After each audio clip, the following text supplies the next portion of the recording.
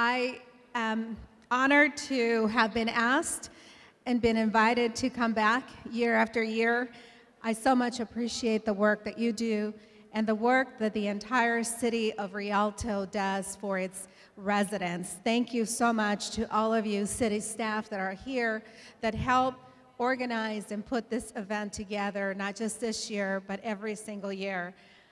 Although I'm in Congress now, my life hasn't really been that easy. People say, wow, you went and jumped from city council, mayor, assembly, senate, and then now you're in Congress. How easy was that?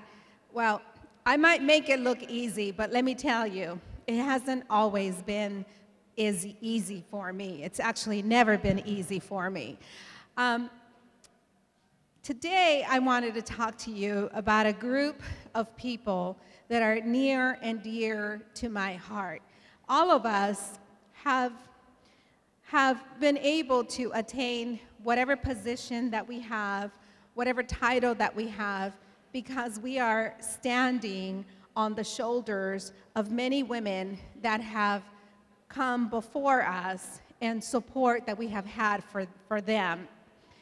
In my case, in every situation that I have been where I have found myself in a room, usually it's full of men, where I am thinking, what am I doing here?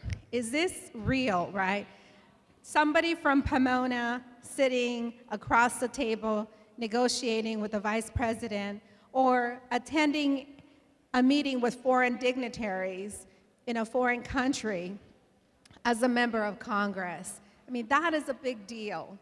And every time I think about why am I doing this or why am I in this room, I think about the 911 dispatch center, where I last worked and where I spent 17 and a half years. I think about Yahaira, which was an 11-year-old girl whose murder unfolded in my ears, whose murder forever have changed my life and pushed me into a life of politics that I neither like or appreciate, but it is what I have to do what I love to do, which is to represent my community. Earlier today, we heard from a wonderful woman who I was trying to keep secret for my home city of Pomona. If you know Pomona, you know we need a lot of leadership in that city, and we're a city, that is in the works. She came to us not that long ago, and President Cooley has been such a wonderful addition to our community, and she has already done a great deal of work. And I wanted to keep her a secret, but when your mayor came up to me and said, I learned about her on the newspaper, I said, you know what? She is worth sharing to the city of Rialto because she is a wonderful, wonderful woman. I really hope that all of you here today take that script, that speech that she gave here, and I want to encourage you to keep it somewhere on your mirror, anywhere where you can look back at it and read it for yourself over and over and over again. As a woman of color, no one has said to me, you can do that, you can do that. It takes a lot of grit, it takes a lot of courage, and it takes a lot of self-promotion to be able to attain the things that we have to attain for ourselves. You have to be smarter than most men. You have to be better workers. You have to be better at everything. And I think what President Cooley's message to us today was, we can do better for ourselves.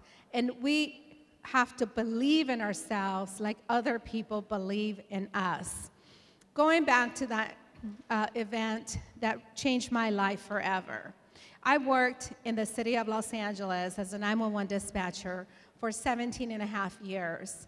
Most of my coworkers were women, and as a matter of fact, there's one here today, Naomi, in the back. These women work very, very hard every single day. We're 24/7. my kids have never celebrated Christmas until I went into the state legislature on Christmas Day, because I've always worked Christmas Day. I've always worked New Year's Eve. I've always worked the 4th of July. Those were days, that we had to celebrate the day before or the day after. Most people don't know that we take call after call after call, and we have to be resilient to the emotion of losing an 11-year-old girl, of having to talk to someone out of committing suicide, or having to handle those tragic domestic violence calls that come in and are too often day in and day out. So when I find myself in a very tough situation, I think about those very strong women, whose shoulder I stand on every single day. The women that helped me in my career at the 911 center, that trained me to care about the people that I served. The women who oftentimes were single moms and couldn't afford to send their kids to childcare, so they utilized the local library as a childcare service. So when we talk about electing people who care and know about our communities, we have to really be focused on what does that really mean. And does the people that we are voting for, do they truly understand what it is to be a working mom and to be a part of the bigger picture, which is our community?